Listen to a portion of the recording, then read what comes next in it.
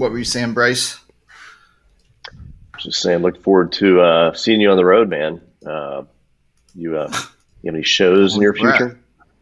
Don't hold your breath, my man. Don't hold your breath. You haven't been on the road in a while. We do need to catch up, by the way. I'm going to ping you next week just to do a general catch up, Jeff. Yeah, please do. Please do. Anytime, man. I'm always here for you. I know you'll. I appreciate that. Mr. Brice, I got to call Jeff Clark. He called me earlier this week. I never called him back. I haven't talked to him in forever either. I heard Digital Dealer was just a good reunion. I didn't make it, but sounded like a lot of folks slapping high fives and hugs and just getting the Auto family back together. Yeah, I bet. That's what I heard. It's needed. Yeah, We'll be doing that in Vegas, right? Yeah, definitely. I'll eventually find some time and the urge to get out. I'm just in no rush to be traveling. I should say I'm in no rush to jump on a plane. Not the way crazy people are crazy today. I don't know. I just have a funny feeling it'll put me in get myself in a situation that doesn't turn out too well for me. They're not that bad on the planes. They just make you wear a mask. But I feel like... And then they beat you if you take it off. Yeah, exactly. I feel like I could potentially be at some boiling point, and I'm afraid that something may trigger me. And then all this pent up anger just comes out on the wrong person. I really liked. I'm in jail. What would trigger you? Yeah, like the bag of nuts. Nah, just someone being a jerk. Yeah, someone saying something that they don't need to say. Someone, just someone being someone. Totally. Yeah. I should probably just stay clear for a while. Speaking of planes, we were going through my dad's stuff and went through his photo album on his phone. It's after he died, for anyone to know. And hold on, we got 4 seconds here. I'll tell the story once we come over here.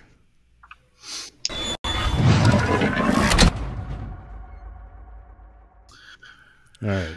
So fishing on, but finish that story real quick. Yeah. So we were going through his things and going through his photo album, and he has got years of videos, I guess ever since he started carrying an iPhone, of people chewing gum at airports. And just like the ridiculous. Why? Oh, he hated gum chewing. Like he would say it makes you look like a cow. All this video. He must have been such a creep if people saw him. I'll stick a piece of gum in now. Well, this is being recorded, So he would just record random people chewing gum. Yeah. That's weird. Because he always thought it was funny to watch people do it, because most people chew with their mouth open. They're just, Sounds like a Criminal Minds episode or something like that. Yeah, it does, doesn't it? Yeah, my dad definitely had an interesting mind. I chew with my mouth closed most of the time. Whatever. And I guess I missed the memo on the striped shirt day. No. Yeah, you did. Shoot. Missed it. It was a good hair day too. Jeff, you got a great hair day going. We got to talk hair. Mine's off. It's humid here. It's all curly and fluffy. You're the one with the hair, not me. Anyways, I'm like 2 months from a hair. I can't get a hair appointment anymore. Like that's one of the COVID things. I don't know if you guys have noticed that, but my stylist is booked out for like 6 weeks. Who plans 6 weeks ahead to get a haircut? It's annoyance. So it's just you're just manscaping and that's it. No, I just let it. You just don't even do that. Wow. Okay. I just can't even. I don't have time for. for a proper haircut anymore. I just wear a hat all the time until I come on here, I guess. Weren't you sporting a beard there for a while? That's my winter look. Yeah. Yeah. And my wife gets fed up after about 2 days of that, but I let it go for a good 3-4 months. I dig the beard. I love the beard. It makes me look like I have a chin. Summertime beards makes you look work. like a man, huh? Yeah, totally. Grizzly Adams had one. You should grow a beard, Jeff. It gets so long and then it just stops no matter what I do. It gets about that long and then it just stops. It won't grow anymore. There's a lot of gray in there too. Quickly ages me. So what's been going on with Brice? What's up? It's what's going on? What's going on at the business? Business is it's been a fast start. I mean, you guys know what TradePending does, so we've fortunately been in a really favorable position to help out a lot of dealers. So inventory challenges. We got a pretty good tool to drive conversations on trade.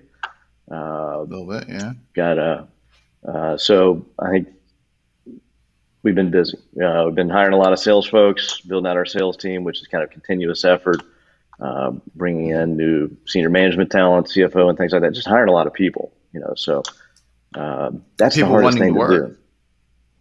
People wanting to work, but I got to tell you, the talent pool out there is thin's not the right word, but depending upon what you're looking for, you better be ready to compete with top talent for top talent, and that's been a good challenge that we've risen to the occasion. So hired a CFO 3 weeks ago, first time I've ever had help in like accounting and finance and all sorts of stuff.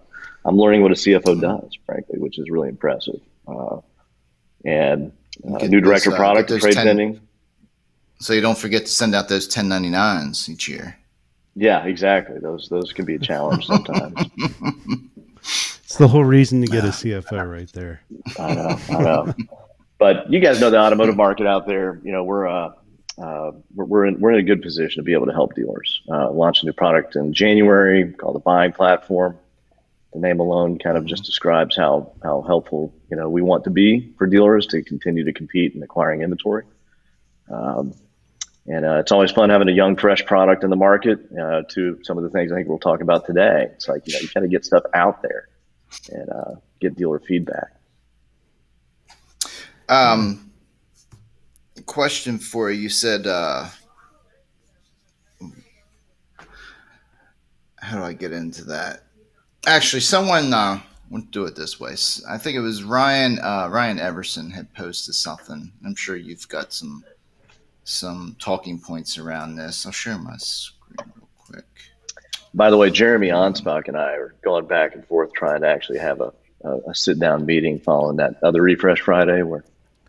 Yeah, you guys are right there in the same neck of the woods almost. Close, yeah. They're all Carolinas. There's all Carolinas. You drive through them on your way to wherever you go, Alex.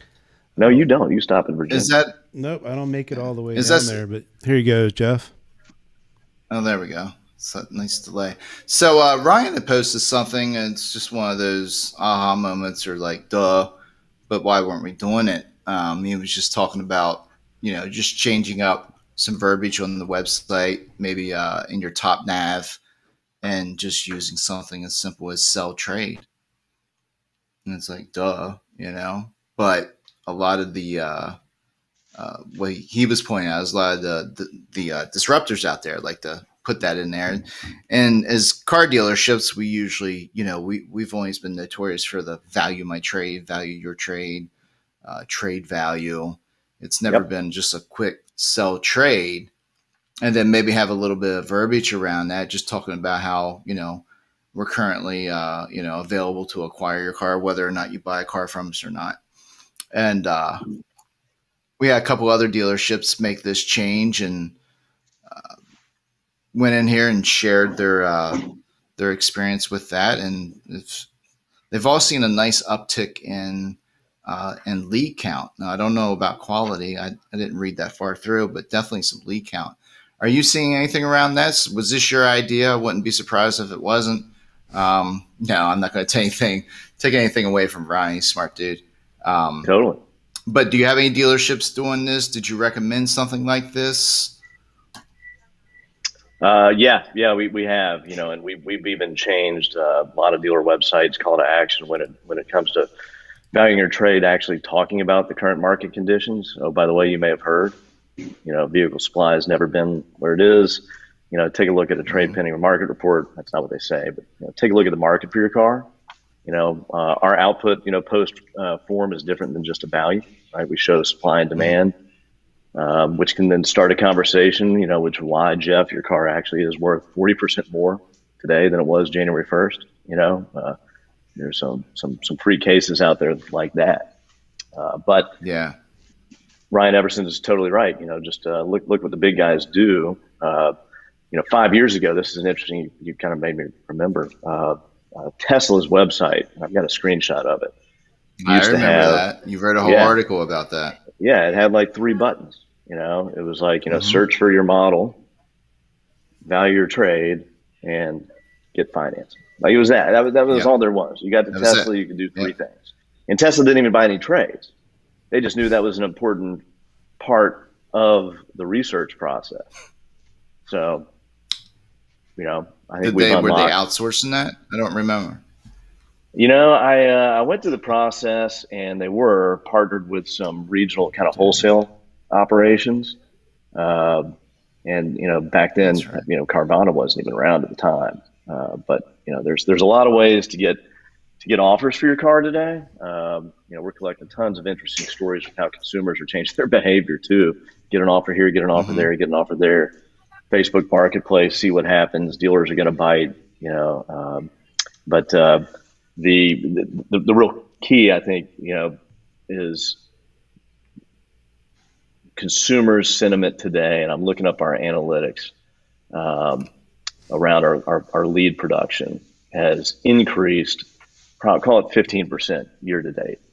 So if you change nothing else but just our conversion on dealer websites, I think we're on 3,200 different websites today with Snap. So the analytics that we can collect are pretty valuable, but consumers are more prone to take that call to action. So it's more than just putting sell trade. It is all about placement and UI. 70% of leads are on this, and it doesn't say sell trade until you click the little 3 buttons. So same principles that we had 7 years ago are working today. Make it easy for the consumer, start the conversation right. It's funny. We've got a series of calls to action in our app, and the number 1 is trade appraisal. The second one is, believe it or not, I want to buy this car. And somebody showing their commitment there. Yeah. Yeah, it's shocking. Every month I'm always like, wow, people are doing that. And we have some negative calls to action too. Like, are you serious? And I had a different price or payment in mind. And those are actually the least ones that people interact with. I'm surprised at how forthcoming folks are. Because we're trained or taught differently in the stores. Sorry, I misquoted my analytics. Check this out. All right, so since January to June month to date, our overall conversion rate has increased 70%. What? And just steadily ticking up. Yep. And the form completion rate, which is the same form used in January, same form used in June, that basically just says how many people are completing the process, went from 24.1% completion rate in January to 30.7% month to date in June. Like, that's a percent increase. That's 30% increase. No other changes, just the market and consumers' willingness to be able to get information and understand what is going on with their car. What do you think is driving that? Do you think there's just messages out there? I mean, people have to know that consumers are wise. They are aware that the best place to get rid of their car now is a car dealership. Yeah. That word is getting You drive around. by the lot, there's no cars on the lot. Yeah. I know that they need cars. Well, that part may be true, but people are still asking the same stupid questions, and I don't know. I can't give them that much credit. Alex? There's been a lot of media coverage on it, which makes consumers more curious, and as they're shopping and Well, that part, curiosity, yeah. and they're seeking information. If they come to dealer websites, which a lot of consumers, of course, do, they're going to use that dealer website as an information resource. They're not just going to go to a third-party portal. As a matter of fact, we've got a survey that we regularly quote that, consumers have shown more sentiment to go to a dealer website or a preference, than third-party portals today than ever before. And that trend, I think, is going to continue. Your websites are better than portals are. It's a complete view of inventory. In some cases, better data if you have superlatives on your website. Yeah, but you're not able to, most dealerships aren't going to allow you to price shop and price compare, whereas you're going to get that with a third-party site, such as cars.com or something, kind of. Yeah. Oh, okay. Well, guys, to make sure we're not false advertising here, want to switch back to what we promised. I'm glad George is here, by the way. He's gonna keep us off topic. Yes, he will. George is right. There's been more campaigns for buying cars year to date than ever, right? Let's face it. Yeah, for sure. Well, and now we actually mean it. Now when we're sending out these campaigns, it says, we want to, we're in desperate need of inventory. We want to buy your car. For once, we actually mean it. Yep. And that's so genuine of you, Jeff. We always meant it. Yeah, no, we didn't. That was probably one of the biggest, more popular campaigns. How I've seen some businesses actually thrive off just that one campaign selling it to a dealership. What was the old J letters? Remember it was called the J letter. It was a campaign, and it was sort of handwritten, and you send it out to your customers saying that you're interested in their car. And then there is the new variation of the J letter. It was the digital J letter, where you print off an email communication from your sales manager asking you if your customer still has that vehicle and that you would like to acquire it because we have a customer that's highly interested in it. I remember that one. So you actually email or snail mail the customer with a copy of the email, making it look, all legit. And, I mean, it works. And you put a handwritten sticky note on top of the letter. Well, that's what, they would put a J on it. That's where it came from. They just put a J on there, and that's why they call it the J letter. We come up with some interesting stuff in this industry. Yeah, it's good. Well, speaking of interesting stuff, going back to the beginning, Brice, you were talking about how you've hired a number of people of late and expanding the business. One of the things we want to talk about today is raising capital and some of the reasons why you might do that. And expanding the business is definitely one of those reasons. You want to expand on that a little bit? Yeah. So I think most folks may not know, but TradePending had never raised capital until December of 2020, and we closed around with a private equity firm called Cap Street out of Houston, Texas, and recapitalized the business, which is basically just shuffling up the ownership structure, recapitalizing the cap table. We'll talk about that. Happy to answer questions.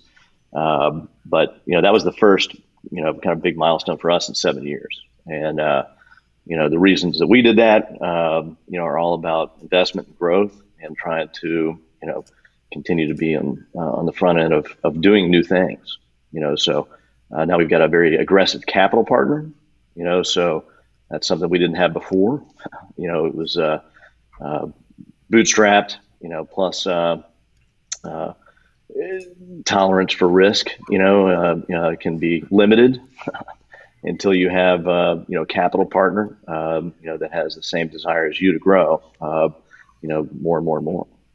So anyhow, your question though, I mean, there's so many different cases. What's right for what company and when? I look for. I mean, let's break it all down. You want to start the company, you want to recap the company, you want to sell the company. There's a whole life cycle to these things. Where do you want to start? You want to start a company one, first, you mentioned a term, bootstrap. For some, they might not know what that means.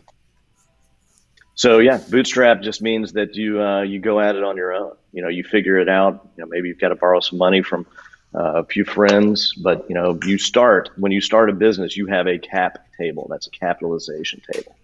And if you put no money into the company, you're lying to yourself. You put some money, it's opportunity cost, something. But let's say you put $1 million to start a company.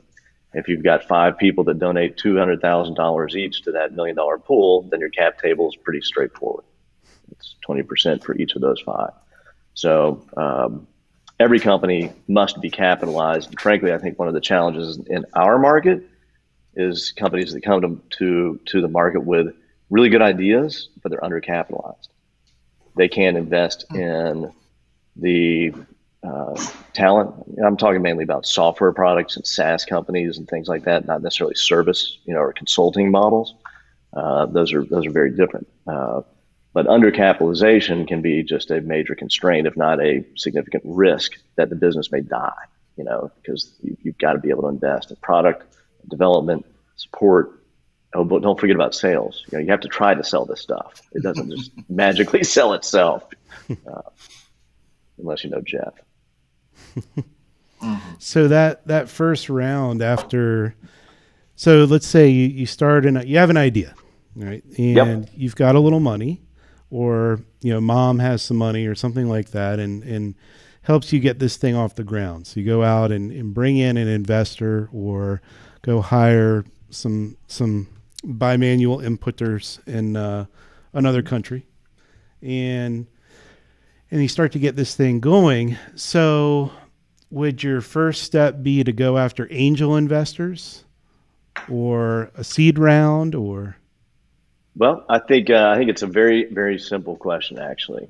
So you have to have a business plan. You have to treat these things very formally. So I used to write business plans for kind of fun, and I practiced. And before starting TradePending, I was at Dominion, started the industry doing M&A work. But you have to take it very seriously. Like, you've got your own board of directors, that you're submitting an investment memo to, right? And Google templates. Write a business plan, do a financial model, and that financial model is probably going to spell out to you very quickly whether you should go for angel or seed or series A, B, and C. And the one calculation you have to do is frankly just size out your market. So TAM, total addressable market. If you've got one product that's worth $1,000 a month times X many thousands of dealers times 12 months, your total addressable market is X $100 million or whatever it is. But you can't lie to yourself. If you've got a $50 add-on that's interesting, like maybe it's just a little text feature or something like that, or an app, you can't lie to yourself that $50, $50 of value could represent a $100 million opportunity. So if your total addressable market is constrained, then you need to start with something like an angel investor, and then develop into how you can grow your addressable market, more products, more opportunity, and then maybe you can earn your way into actually talking about seed round.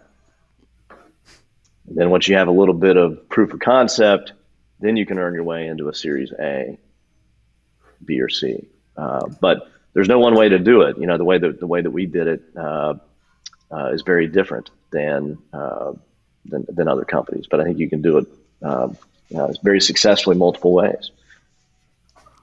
Yeah, it's going to be a different path for everybody for sure. You bootstrapped for a long time. Is that the best way to do it, if possible? Well, then you're owning a bigger percentage of your company longer. Here's the reality, though. The reason that I bootstrapped is because I wanted to focus not on raising money. I think I'd be terrible at that. I did not want to focus on having a board, even though those can be really valuable. I wanted to focus 100% of my time on the product and the customer and the team. And I had a conversation early on. I was talking to a guy who was really good at raising money. And I said, hey, how often are you doing that? Putting effort into raising money and talking to capital providers. And he goes, well, it depends. Sometimes when we're really raising and other times we're not. I said, well, What about when you're not really raising money? How much time is that dominate? He said 80% of my time, even when I'm not. He's constantly managing that. So, Alex, I mean, you tell me. It's a different structure. What have you heard, from other companies too? We've been fortunate to be in the Vermont area where so many startups have come up out of the Dealer.com acquisition, and I've gotten to see a lot of flavors of this. So there's some where, and I'll try not to give away too many things about specific companies, but one in particular comes to mind as an extreme, and that's dealer policy. And so they're selling insurance plans to customers on behalf of dealerships. And the model pays after years of that customer being on the plan. It doesn't pay up front. So in order to grow the business, they had to capitalize it very heavily to grow it to the volume that's necessary. But years down the road, the payout, the profit, the revenues, they exponentially take off. So you're laying that ground that they're doing. And so they've been nonstop fundraising to keep the business alive. And we're Frickin' Tech is another one where we have done smaller seed rounds to try and grow the company enough to hold on to as much ownership as possible, so that we know when it's time to really hit the go button in a major way, and then we can go for that Series A round. We've been doing seed rounds to this point. But one thing in all of this, and I think that the dealer policy guys will say this, I think you might say it, Brice, although we haven't talked in super depth about what it was for you, but I can definitely say on my end, something that Mike Lane, one of the Dealer.com founders, told me early on is he said every funding round is 300 hours of work. Wow. Think about that. After you do 3-4 rounds, you're an expert on funding. So if you can bootstrap, go as long as you can. But it's not the easiest way. No. Rick Puffy never heard the term bootstrap. Interesting. Yeah. Well, yeah. You just pick yourself up by your bootstraps and go do it. But well, there's another option. The important thing is recognizing. Yeah. What's the other option? Loans. I don't find. I don't. It was interesting. Quick aside story. In 2014, I brought on Stephen Cole, our CTO, and Scott Jahinko, our chief revenue officer. And North Carolina has an NC Idea fund, and we applied for it. And the application, was like the most simple first application. And first year we applied and we got a rejection. It says, "I'm sorry, your idea is no good." It was the most motivating thing in the world. And I was just asking for like $40,000. Like just give me $40,000. I'll hire some people in North Carolina. I already have.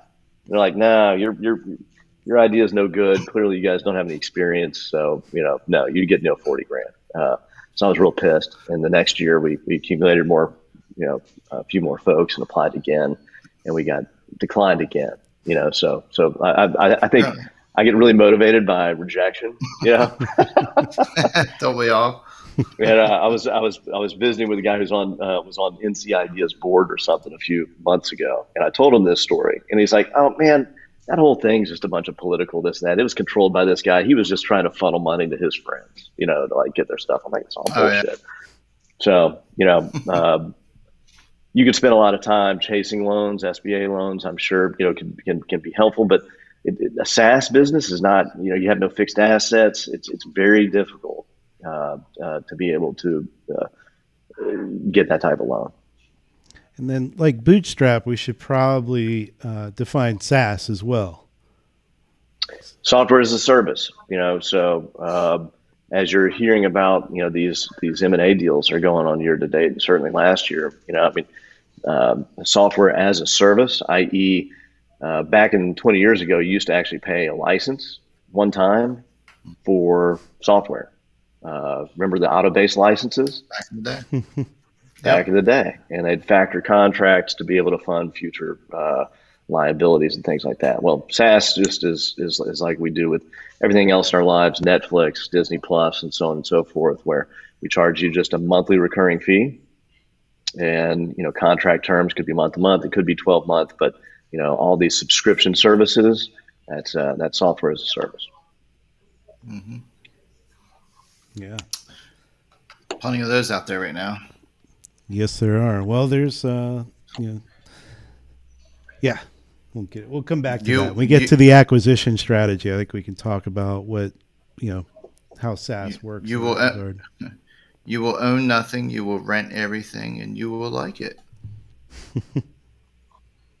Pretty. Well, there's some advantage on the dealer side to that. It's disadvantages to vendors in some ways. Brice hit on one of them, whereas you have no assets, so you have no way to capitalize through the lending system. So getting a loan is nearly impossible. They want to know how many computers you have. Do you own an office space, desk, chairs, that kind of thing. So if they have to, come get anything, what can they sell off? And they don't know how to sell your product, so they can't count or factor that in. To the dealers, like something better comes down the road, cancel and move to the next best thing. So on notorious for that. Yeah, dealers don't do that at all. But it forces it's the perfect lead feedback loop, though, Alex. It is. I always say there's no better industry than automotive, not only to sell into, because you can get to decision makers quite literally from just walk through the door. Hopefully you can earn their time, but they will vote you in or off the island every month. So that constant feedback loop is very valuable. Keeps vendors getting evolving. For sure. So yeah, I think there's a lot of advantage in that model for the client, the dealer. Mm-hmm. And it might feel a little differently when you're the consumer of, a rented service like a Netflix. And you're like, oh, I got Netflix, I got Disney Plus, I got my Comcast or Cox service, whatever it is. And you're just adding it all up and like, man, I feel like I'm getting raped. But especially when you have kids. You are. But as a dealer, I think that there's some advantage there.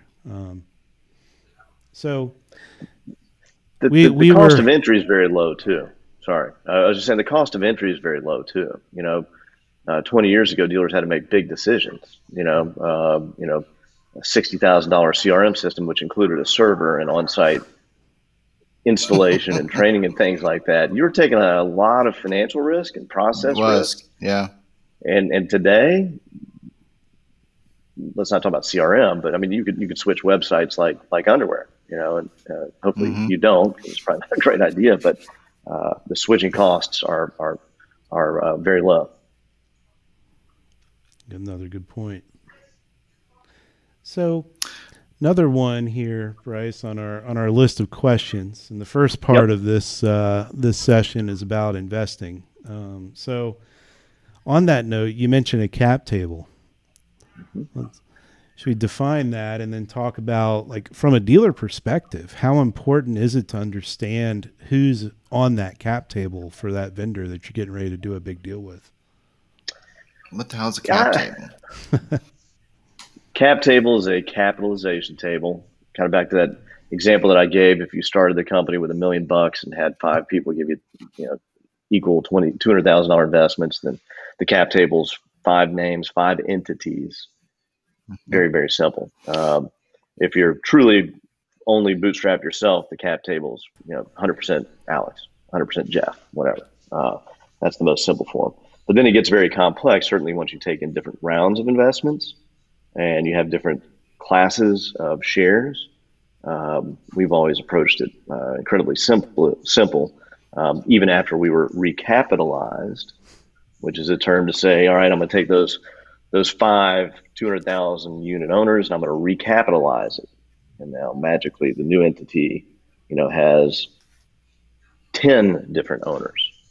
Some of them could be entities, some of them could be individuals, could be a trust. A lot of folks invest through trusts, and recapitalizing is nothing more than reshuffling the deck. Yeah. So I don't think the dealers. You got to know the vendors you work with, right? But you start with the people that you're talking to in the store. Like a TradePending sales rep. Eric Schnurr up in Northern Virginia. Jeff Kirshner. How long has Eric Schnurr been in your market? 20 years? 15 years? Mm-hmm. You can trust a guy like Eric Schnurr for choosing a company like TradePending and being there for 4 years. He's voting up with the decisions of that rep, that individual. So I think it's probably more important to know Eric Schnurr than it is to know the trust that's on my cap table. That's probably, it shouldn't impact it, right? Well, what if you've got a criminal on the cap table though? Jeffrey Epstein's on your cap table. Now that's. It would be difficult, actually. I've never been asked, Brice, who owns TradePending. Actually, never once through thousands and thousands of dealers, signing up. But who owns TradePending, Brice? I'll tell you later. No. Well, Cap Street, as I said, private equity group has made an investment. Very pleased with that. Brice is still owner, but that's it's always a little bit more complex once you take in money. As Alex can tell you, cap table can get very lengthy. You could have 100 different owners, different slices, options pool, for employees, restricted unit agreements. It can get very complex. There's a whole class of software, by the way, that manages your cap table. I find that interesting. Good old Carta. SaaS company. Yeah. Yeah. So I would, if you've got some very trusted people on the cap table, though, that's something that you'd want to announce to the world and whatnot. So that's like a board of directors, So we're actually building our board out. We'll actually have some interesting announcements as in the coming weeks or months on adding industry veterans to our board. So I would take note, who's on your board. Are there folks that are proven, trustworthy? So Alex, who's on your board? Who's your best board? Your best director?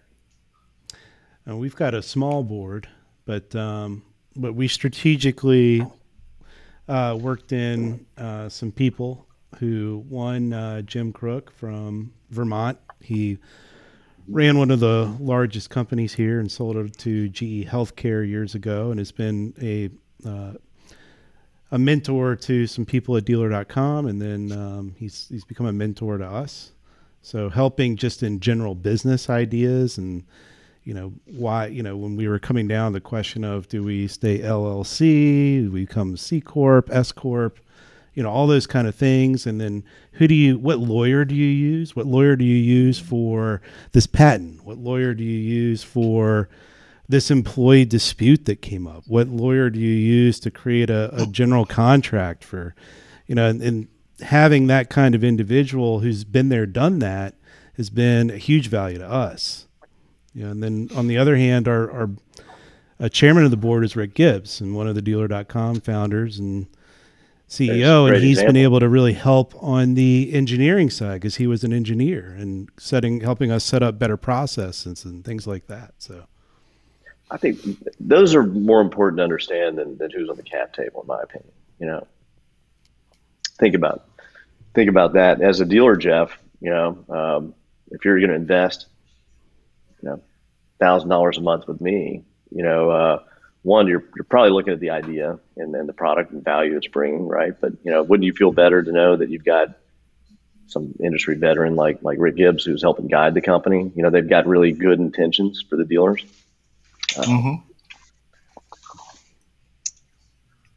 Yeah, makes sense. Yeah, so cap tables. And then, God, we could have a whole other session about the different kinds of options and stocks. Oof.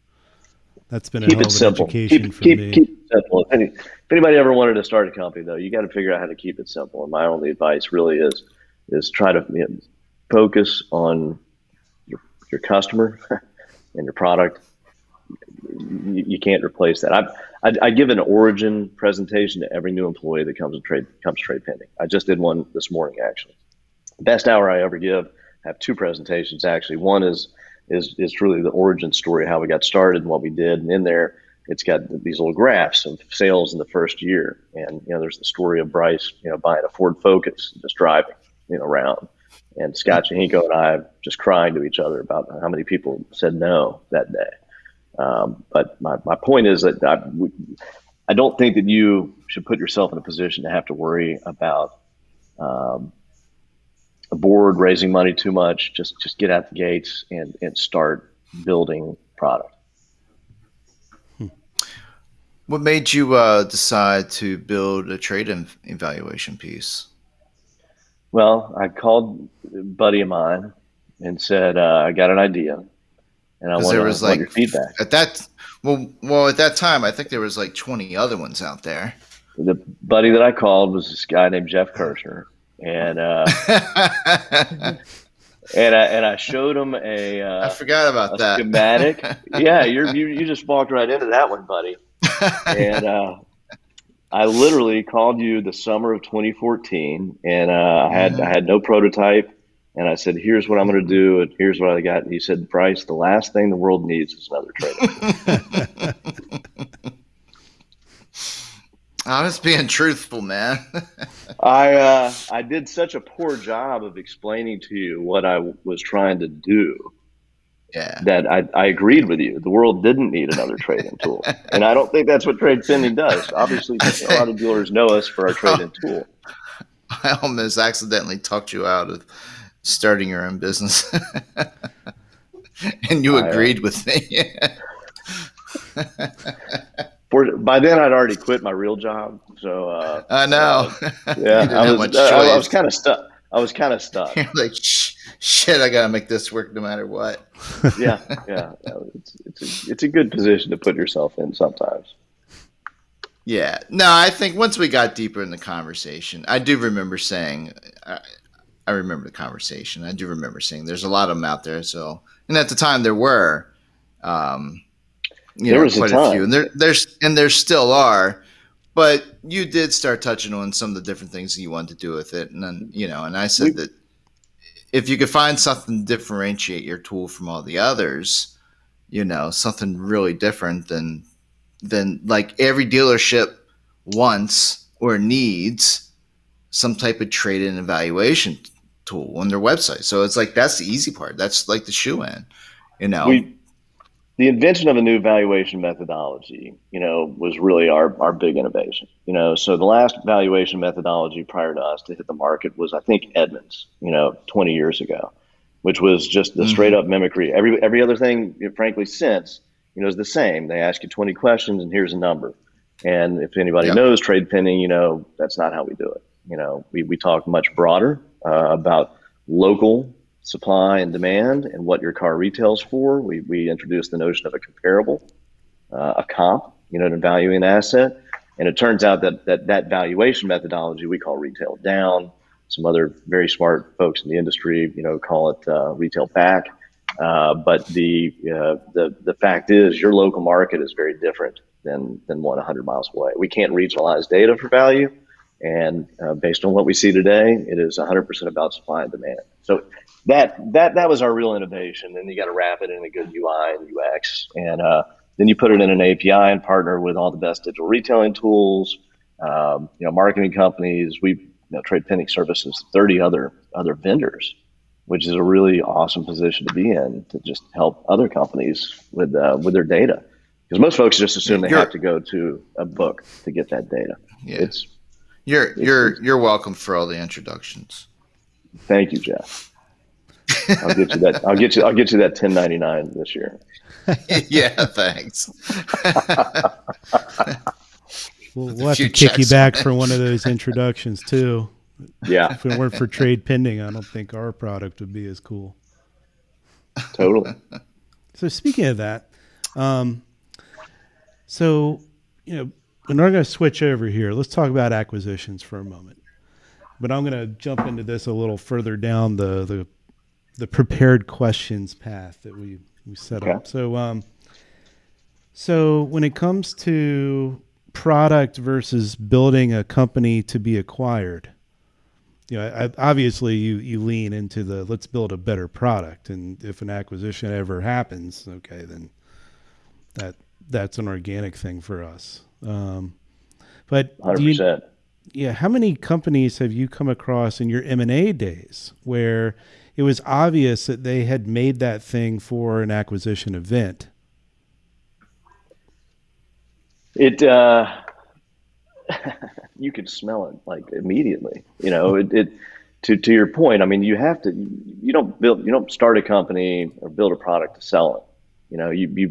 You start that adventure because you've got a passion for making something different, or building a team, or just being an entrepreneur. I don't consider myself an entrepreneur, even though I started the company, because I bought companies or Dominion bought companies from guys like John Max Miller, who started Auto Revenue and 3 other companies. That guy, gave me the nod to take over for him when he left too. Very appreciative of John Max Miller's early help. Hell of a character. And he sold multiple companies, but none of those companies did he ever start out by saying I can't wait to sell this. That's only if it's doing bad. Do you start saying that kind of stuff? I've seen multiple books, doing acquisitions work 06 to 08, which is a different time. Now I'm going to age myself.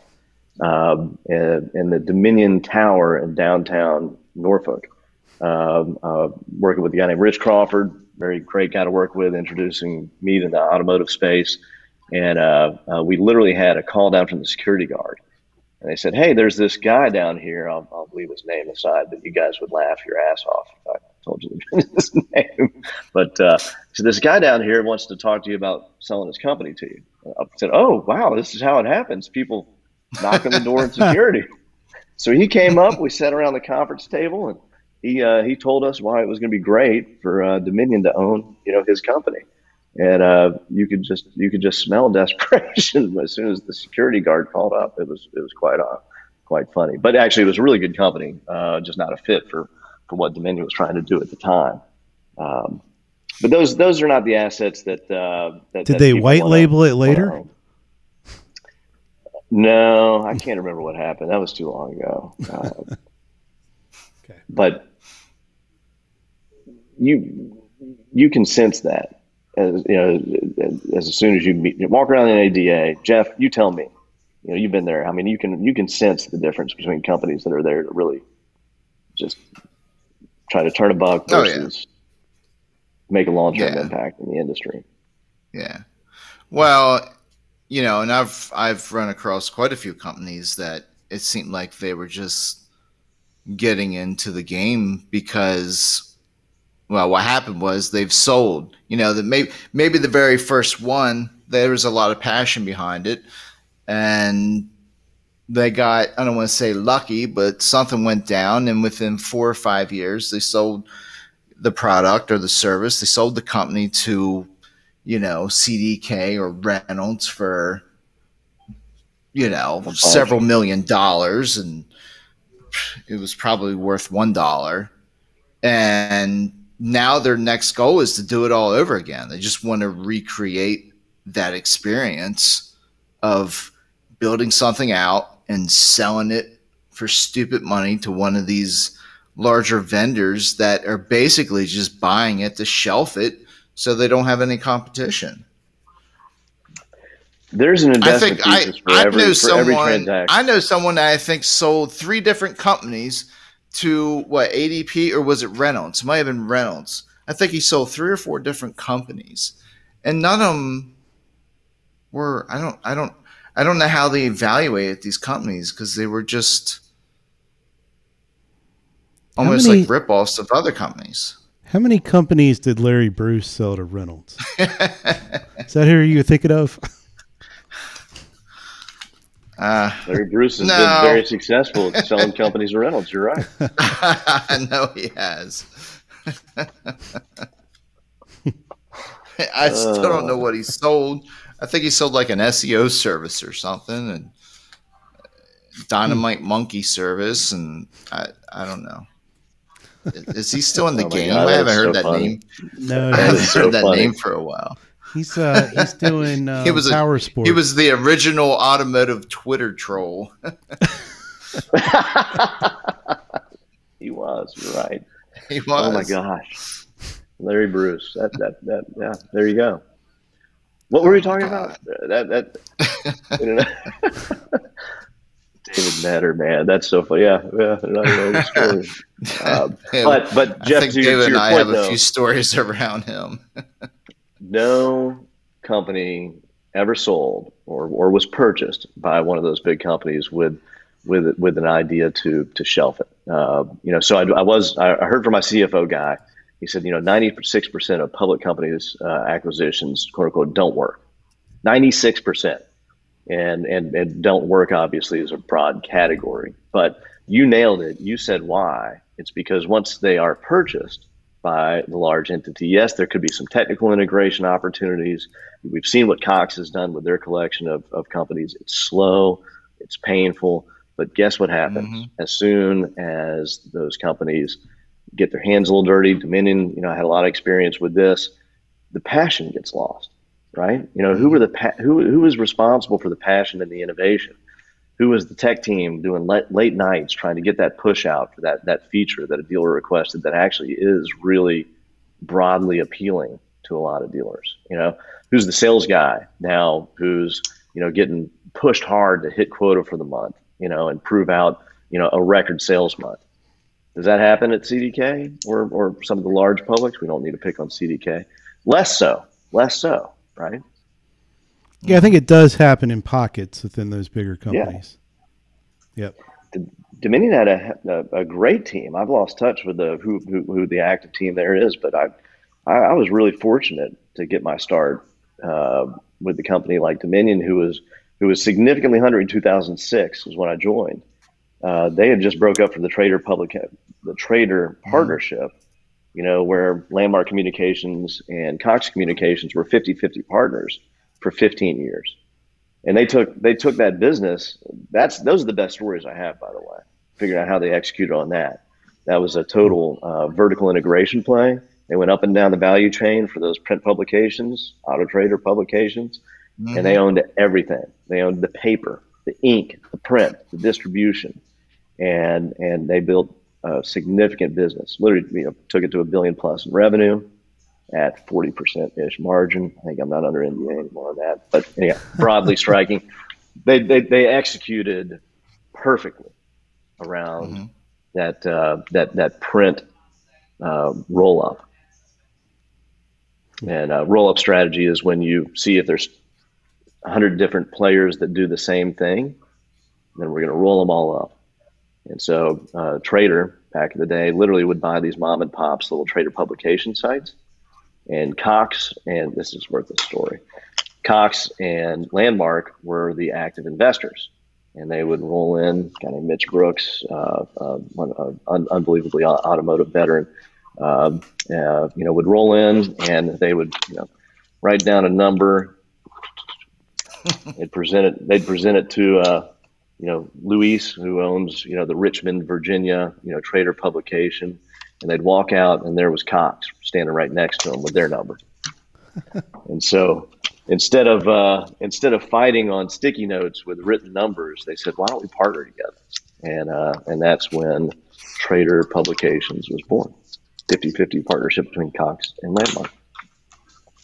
And then the first day that I went to work for Trader, I was hired by Trader Publications, and I showed up on September 11th, 2006. And they said, so we're now Dominion Enterprises. And they had actually separated the partnership, which had been very successful, obviously. And Dominion Enterprises was born, and Cox took all the Auto Trader, Auto Trader assets, all the print, as well as what remained of kind of the online assets as well. And Dominion was born. Interesting. Was there I gotta wonder, like, why did Dominion give that up? What was it that was it a big number that Cox offered? What? Oh God! Sorry, no, it looks I like Jeff think found something here. Hold on a second.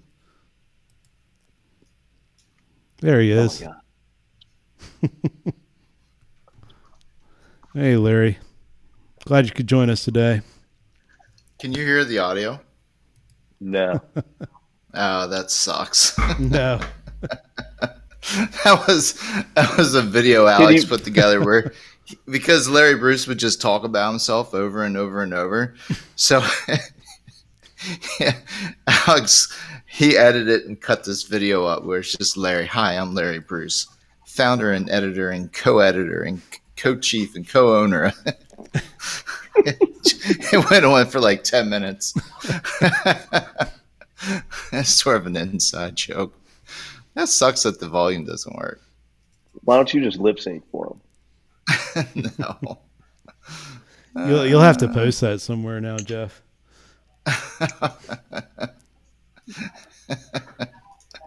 If Larry's out there, can we just have like quick special guest appearance? I think we should do a fourth series with the story of Larry Bruce.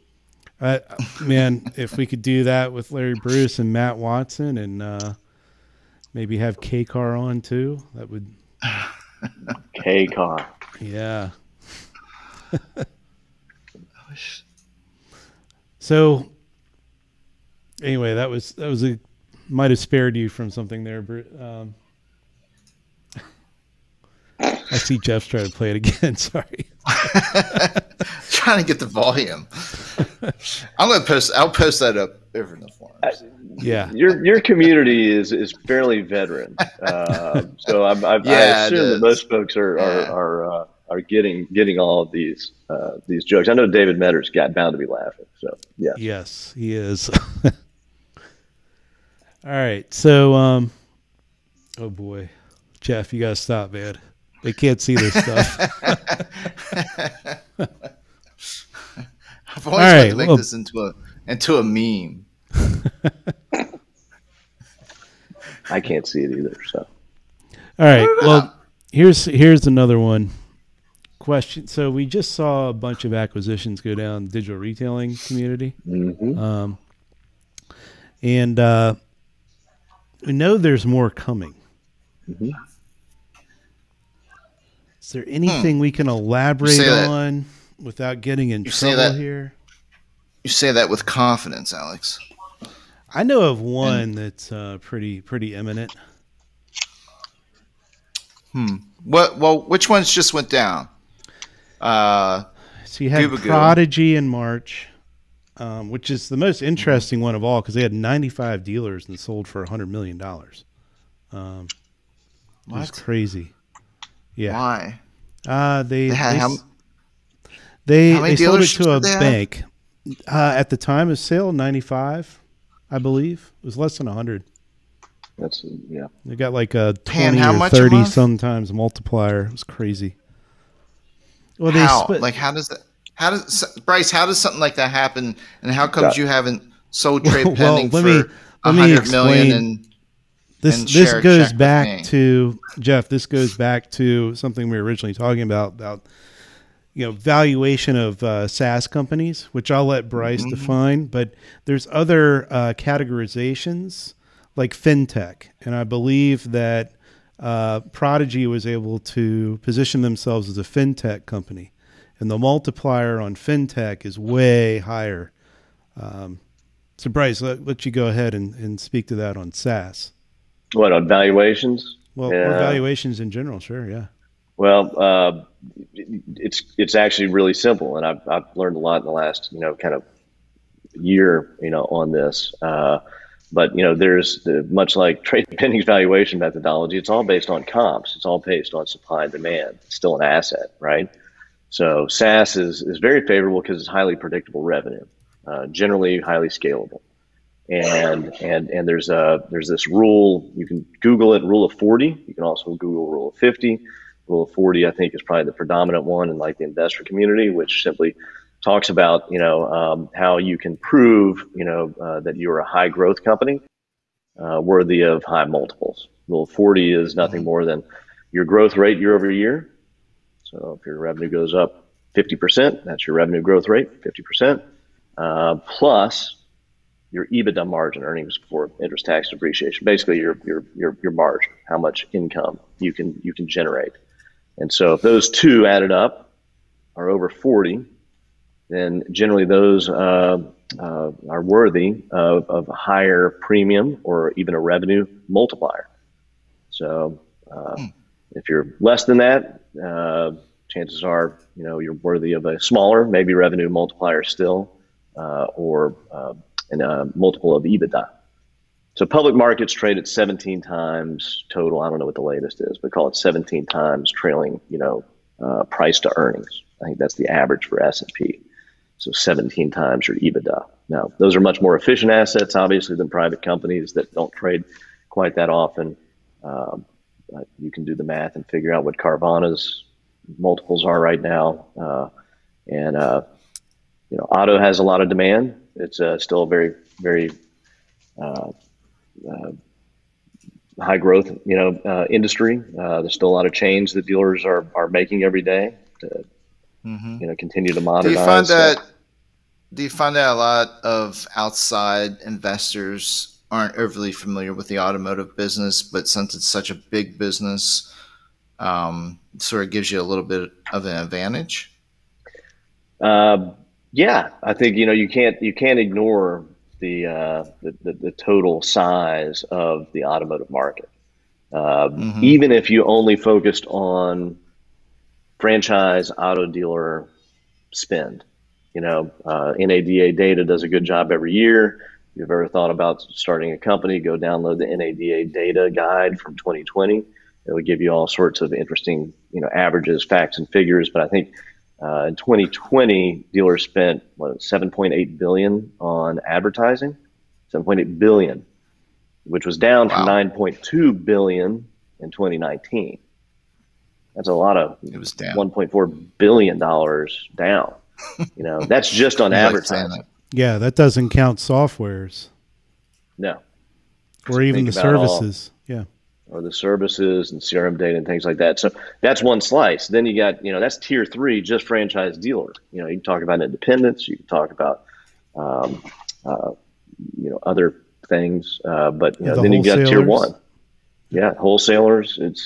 It's a gigantic industry, Jeff, to your point, and I think there's a lot of invested outside capital that's searching around for interesting and predictable industries that are going to continue to have investment and modernization. And I think we all know automotive's been where I've been here for 16 years, and I've never seen the investment cycle slow down. It's going to take a long time to get there. Well, that's now there's a predictor for you. So, when people bring up, car dealers are going away. You should always look at the kind of money that's being pumped into the industries that support it. So, like you said, Brice, it sure looks healthy right now. It's kind of like investing in Miami. People are still doing it, even though it's supposed to go underwater one day. So, yeah, right, totally, totally. But yeah, the digital retailing thing is interesting. By my last count, there's probably 25, 30 digital retailing tools in the market. With different points of differentiation. Obviously, Roadster and Gubagoo, both TradePending API clients. And I think that there is a first wave, but the second wave I think could be even more interesting, which is in a few years, imagine how refined after all this investment. There was really only a first wave of investment, for the digital retailing. And so there's some early profit takers. Some early winners on that first round.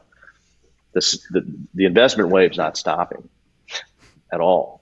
If anything, that's going to challenge. CDK and Reynolds now have an opportunity to integrate. Now they have an opportunity to differentiate their products in digital retailing even more to help dealers. And if they can't execute on that, then guess what? The startups are going to have plenty of opportunity left. But I think there's probably a few more digital retailing tools to get purchased. But I look at it as investment. Period. Yeah, you just invested in. Reynolds invested in Gubagoo, and CDK invested in Roadster, or whichever way it was. Yeah. They invested a lot for a big part of the cap table. Yeah. For a big part of the cap table. There you go. So they got one person at the cap table now. So George Nenny was saying that, and I hadn't heard this one, but I guess he's predicting that Cox is going to pick up AutoFi. I heard something about that. I heard that in the grapevine. So the one I've been hearing the most chatter about's been Darwin. Mm-hmm. Yeah. I mean, you don't really hear much about that company, do you? Well, Darwin's got thousands of dealers that are using their menuing product. Okay. Yeah. I don't think. But when you say digital retailing, I mean, you hear Roadster, Dealer Inspires piece, Carnell. Carnell's by now. Yeah. I always thought Carnell would be an interesting one for Car Gurus because they're right there in the same Boston area. And that Carnell team has good representation in Atlanta. But, you know, that company has had some of the smartest. You want to talk about capital raises and proven entrepreneurs coming into the space and executing really well. Andy Park is a friend of mine. I mean, there's no finer operator, and their products. I know a lot of dealers have pretty good products. Yeah. Yeah. I've been using some variation of the products for quite some time. Mm-hmm. And good people over there. Everybody knows, you know, a handful of Carnell folks. Jeff Brooks. Yep. Doesn't get any better. Tim. Just a really solid team.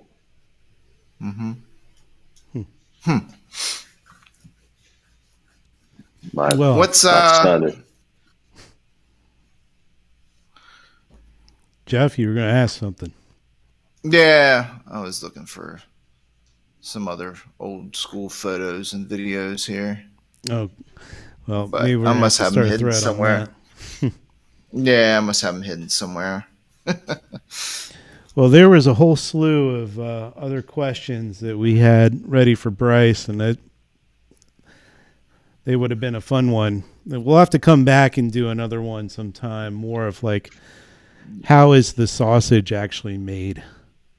Your questions were way too dense to possibly get through in 45 minutes or an hour, you know. True.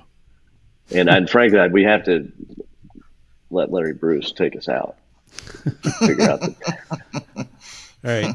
Can you put that back up? I got what? I don't know. Maybe I can do it. Yeah. I don't know if the audio still works. I have a final question just because I had it written down from the list here. But how long have you had TradePending now? How long has it been? 6 years?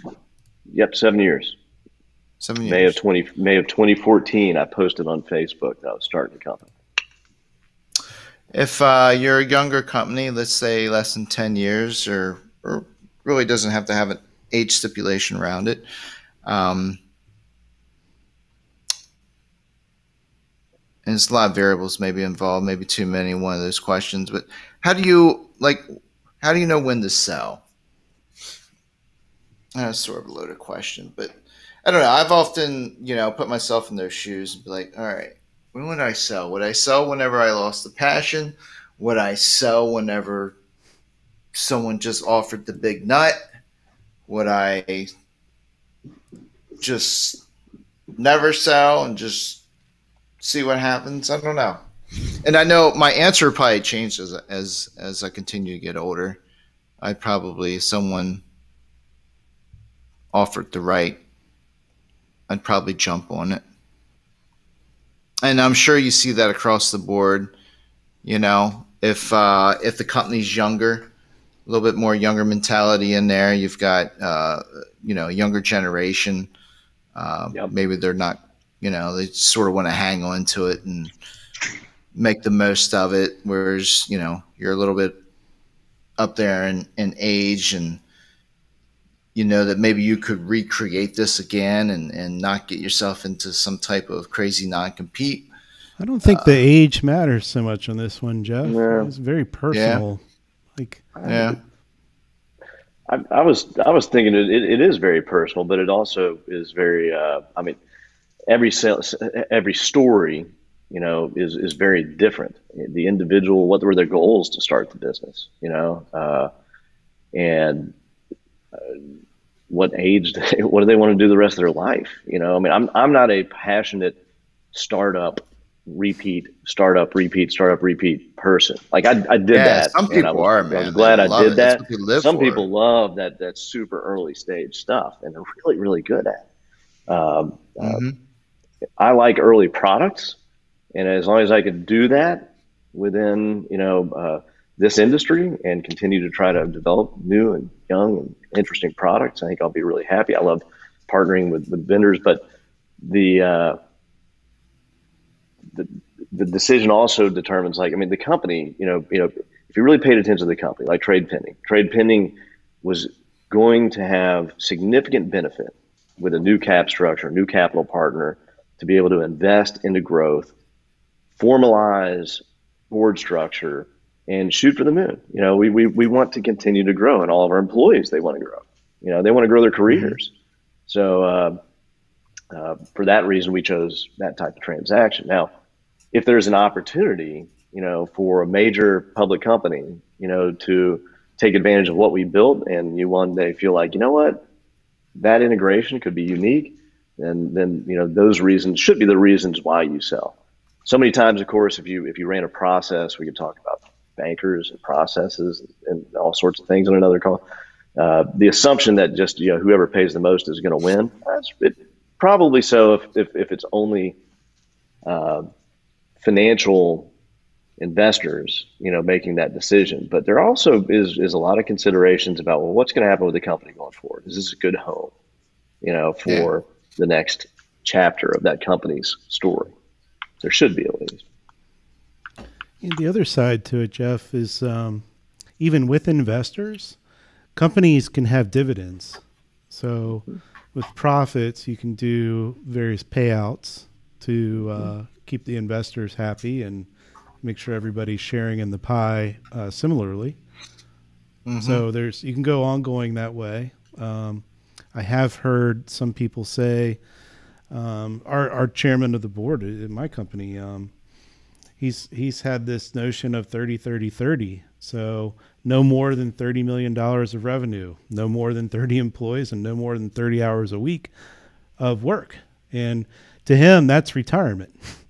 It sounds like retirement to me. Well, this is a guy who works. He is retired technically right now. He definitely does not need to work, but he's still doing 90 hours a week of work. You know, I'm getting chats from him at 6 a.m. and midnight. So that's the goal, is the 30-30-30. Well, that's something that he considers, you know, a real fun, you know, end game for himself. Yeah. So, but yeah, I don't think he ever wants to go back to like working at a company as large as a Cox, for example. You know, that was soul sucking for him. Right. But yeah, I bet. And not necessarily Cox. I'm just saying the size. You know, you get a lot of bureaucracy going on. It's hard to, if you're a weird choice, an innovative person, it's hard to get things through and feel excited. Yeah, that would wear you out real quick. Yeah. Well, Brice, it's always a pleasure, man. I always enjoy it, guys. Really good to see you, Jeff. Love watching the show too. Keep building the community, man. It's funny, all these years later, Dealer Refresh, I think, is actually more valuable today than it ever has been. I need to get on the forums. We appreciate that. You should. You used to write an article and used to come in and participate and say hello. Let's get more dealers. Yeah, how can we get more dealers subscribed? You guys need to report back to us like subscription rates over time or something, and then figure out how to challenge your community to like grow that. It's actually right on the homepage of the forum. You can see the community count and everything. Yeah. We can't always tell who's a dealer and who isn't. And of course the dealers, they sign up with their dealership email, for example, and leave and go to a different store. Sometimes they get lost to us, but yeah, and there's there's a ton that will sign up and they'll jump on the site, but they're not logged in and never log in, right. Or they're just it's probably, what would you say, Alex? 1 out of every 8 people on the website are logged in. The rest are hanging out in the background anonymously. Oh, it's a much higher ratio than that. It's it's like 15 to 1. Okay. Yeah.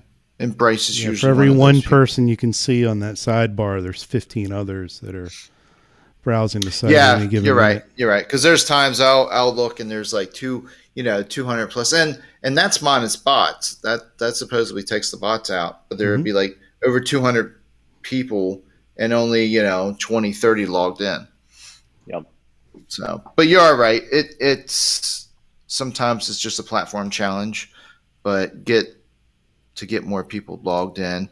And I never wanted to, I've often thought about the approach where you can only see the first X amount of characters, or you can only read, the initial discussion topic, but you can't read any more comments unless you log in or sign up.